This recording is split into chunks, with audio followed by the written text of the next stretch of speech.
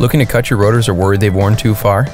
You can find the minimum operational thickness engraved on the side of the rotor, within the vanes of the rotor, or on the hat of the rotor. To accurately measure against the minimum thickness, use a micrometer at several points on the surface of the rotor where it meets the pads.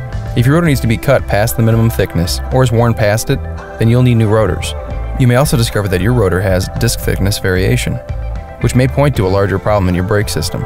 Go to PowerStop.com for more helpful tips like these on your performance upgrade brake kit.